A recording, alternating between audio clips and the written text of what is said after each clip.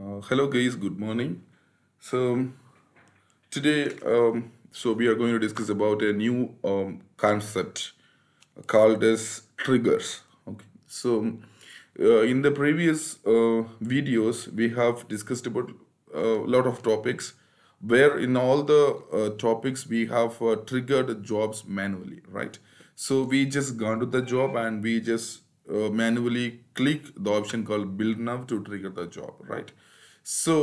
Let's say if you have hundreds of what jobs where you cannot, let's say you have a job, you wanted to trigger the job for every 2 minutes once or 3 minutes once. In those cases, you cannot go and trigger the jobs manually, right? It is very difficult because let's say you have 50 jobs, you want to trigger all the 50 jobs every 2 minutes once. How do you trigger all the 50 jobs manually? So that is not possible. In those cases, you can use triggers. Okay, triggers to automatic triggers to trigger the job. So we have couple of options here. In this video, teach you. I'll just teach you a single. The first concept using. How to trigger the job using cron. Okay. Um, that option is called as build periodically. So we have one more option called as Policium. We'll discuss in the next video. Okay. So let's move on to the topic now. Just log into the Jenkins by entering username and password. Then you can go to any of the job here. I'm going to the first job. Okay. So just this is the previous build which I have built it, which I have triggered earlier. Just click this output of the last trigger. Go to console output. It is saying that started by user admin. Started by user admin. Just remember this line. Started by user admin, then running system success, right? So I'm going to trigger this. These all triggers I have done manually.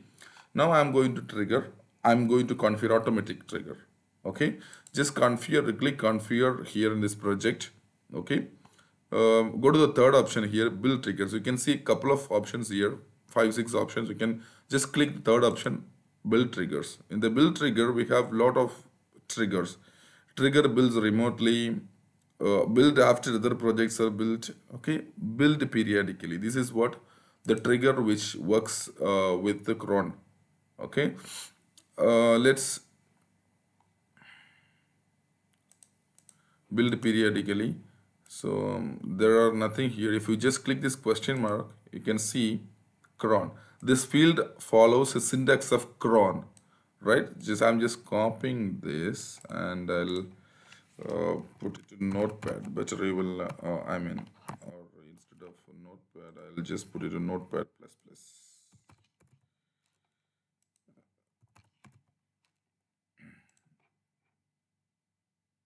Okay, notepad plus plus.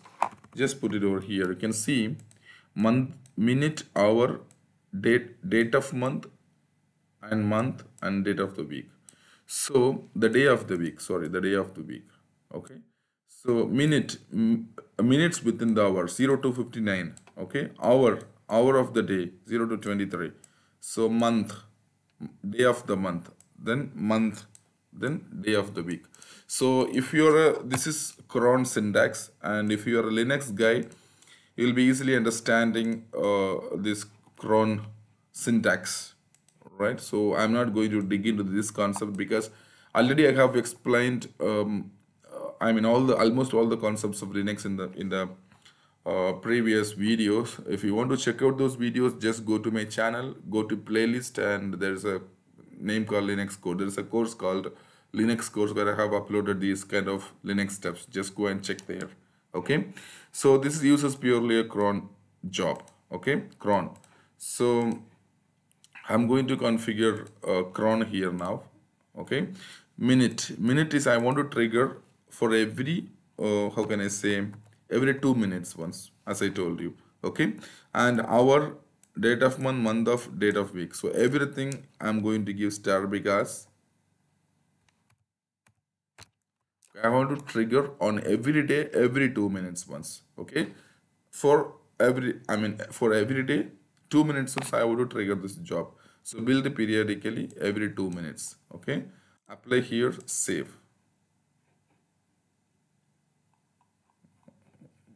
record something saying that it's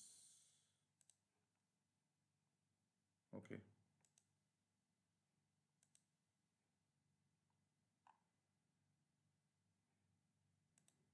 Okay, I just applied and saved these settings. Okay. Now, just wait for a minute. See, first 7 jobs are started manually, and the 8th job will be started within 2 minutes now, automatically. Okay. Give me a moment. I'm just waiting for this job to be triggered. See here, guys. This job is triggered automatically. 8th job. Okay, just click this job. Console output. You can see started by timer, running a system. It is success. Email has been sent to the email IDs. Right? Started by timer. In the previous triggers, you can see. Just to take the last trigger. You can see it started by user admin because I have started that job.